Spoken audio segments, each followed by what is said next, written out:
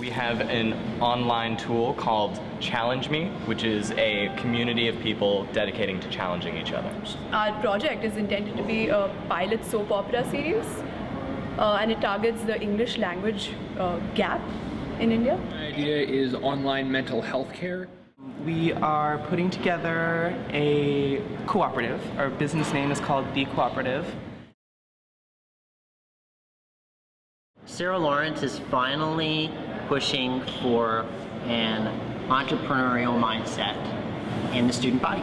I think it's absolutely fantastic that the college is doing more to support entrepreneurs, given that we have so many on campus, and that conference work is something that helps students become entrepreneurs by default.